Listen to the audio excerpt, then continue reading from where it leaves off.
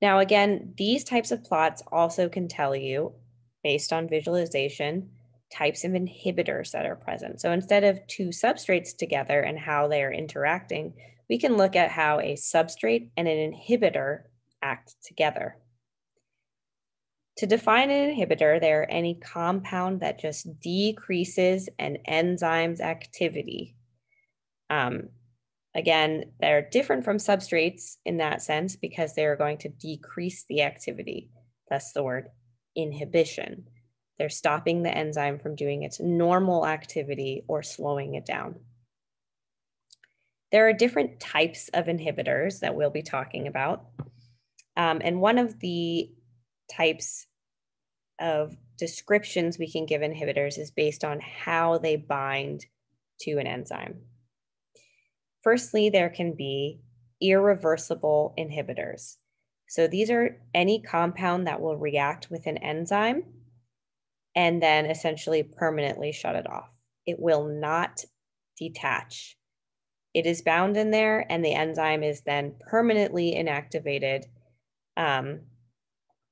and unable to unbind.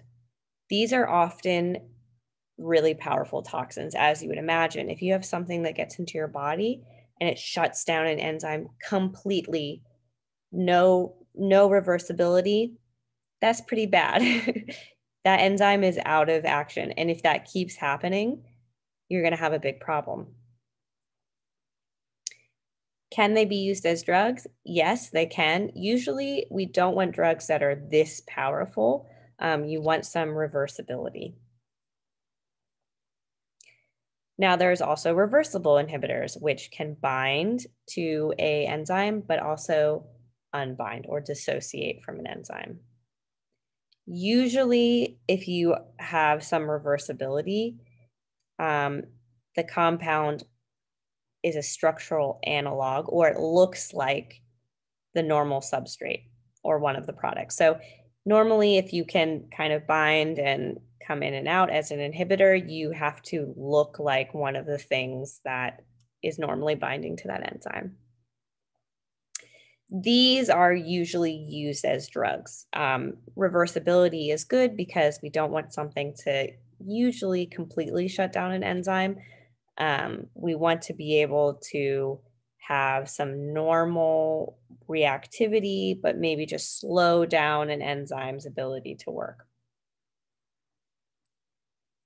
If you have a reversible enzyme, it can bind in different ways.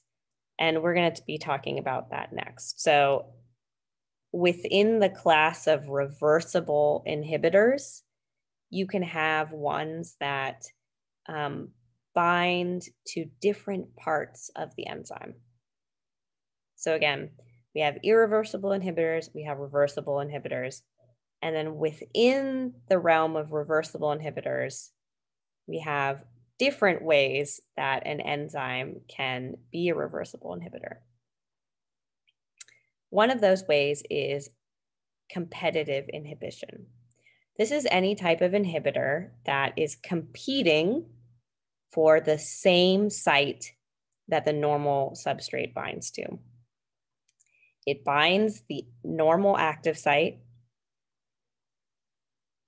and it is going to affect catalysis only if bound.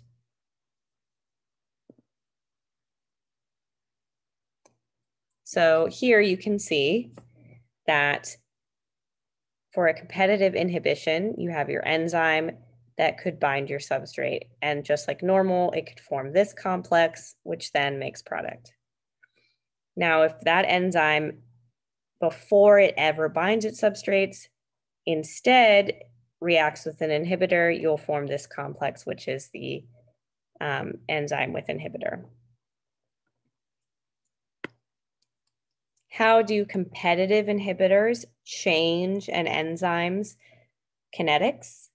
Competitive inhibitors will not change the Vmax of an enzyme.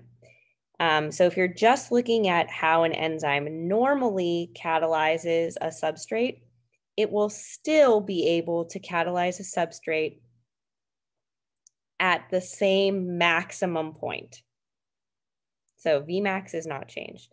but the apparent affinity for its substrate will increase, meaning that it's having less affinity when you have a competitive inhibitor. Now, again, this is easy to visualize on a Lineweaver Burke plot. This is what you would see if you had a competitive inhibitor. So I'm going to note some main things. As we increase the amount of inhibitor here, so each line represents a concentration of inhibitor where we have just kept it the same for that whole line. And then each line is a different concentration. So for example, this line is where we have inhibitor of 1 molar, let's say, and then this is 2 molar and this is 3 molar. So we're increasing inhibitor. What you'll see again for something that is a competitive inhibitor, the point at which all of the lines intersect, which is where your Vmax is, will be on the y-axis. So for a competitive inhibitor, you have this intersection at Vmax, intersection of all of the lines for each concentration of inhibitor at the Vmax. Now, if you wanted to calculate this relationship between the inhibitor and the normal equation of a line, which is what we call alpha, you could get that information by, again, plotting these different inhibition concentrations and then calculating your Km for a competitive inhibitor. So again, competitive inhibitors will only change the Km, they won't change the Vmax, which is why the Vmax is the same. That's why they all intersect at the Vmax, but the Km for each inhibitor concentration is different. Another type of reversible inhibition you can have is called an uncompetitive inhibitor. This is an inhibitor that does not bind to the same point as the normal substrate. It does bind to the complex, so the substrate has to be there, right? So we've formed our enzyme and substrate, but then the inhibitor can bind to that complex and inhibit or slow down the rate of the formation of product. So instead you get this enzyme substrate inhibitor all bound together like this instead of your product. So again, inhibitor will bind to another spot on the enzyme.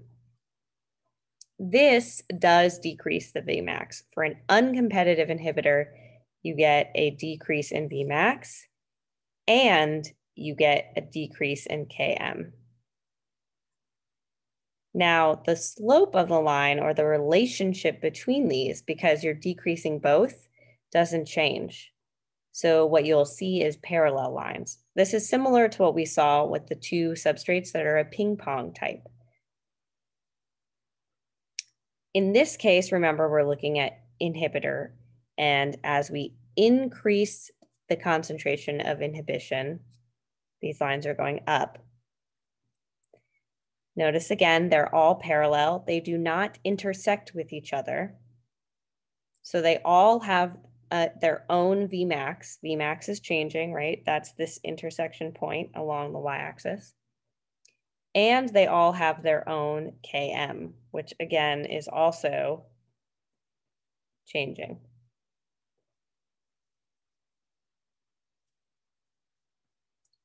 Now, the last type of inhibition we're going to go over is called a mixed type of inhibition. This means that the inhibitor can bind to the enzyme with or without a substrate. So unlike the non-competitive, it doesn't have to have the substrate there. But like the non-competitive, it also binds to its own spot. So it is not competing for the same spot that the substrate has.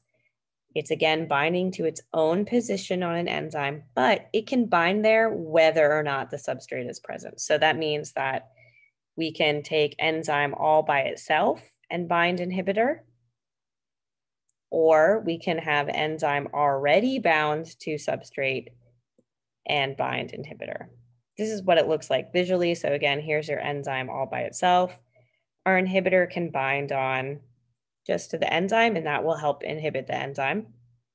Or your enzyme could have already made a complex with the substrate, and then the inhibitor can bind on making this. So again, it is not competitive. It's not going for the same spot of the substrate, but it doesn't matter if the substrate is there or not to cause inhibition.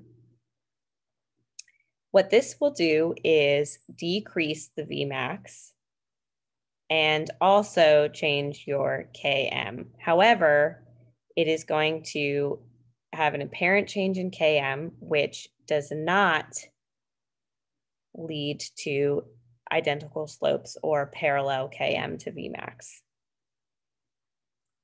So for this type of inhibition, a mixed inhibition, you do still have Vmaxes that are differing, but at some point, these lines will intersect. So remember, our Vmax is determined based on where the line intersects the y-axis. So notice all of the Vmaxes are different. However, instead of having this change in Vmax in which you are,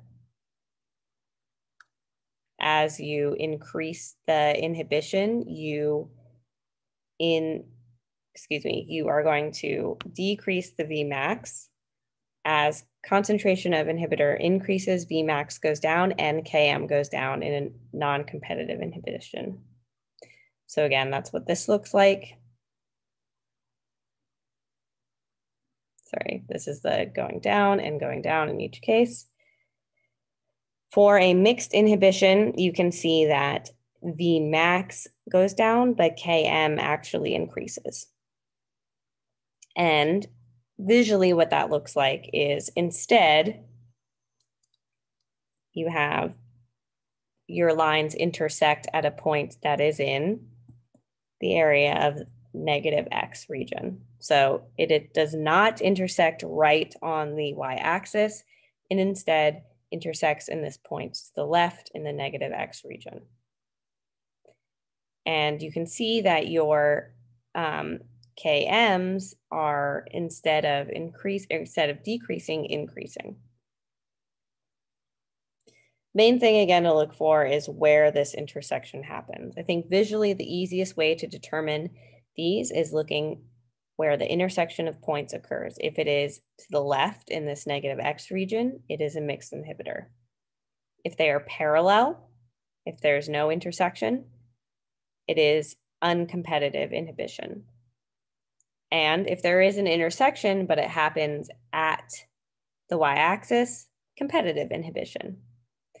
So again, this is all about that Vmax and Km and how they are related to the type of inhibitor, how the inhibitor is changing how the enzyme acts. Okay, that's it for enzyme kinetics. Please go through, I posted a lot of videos kind of detailing more about understanding these plots, where this information is coming from.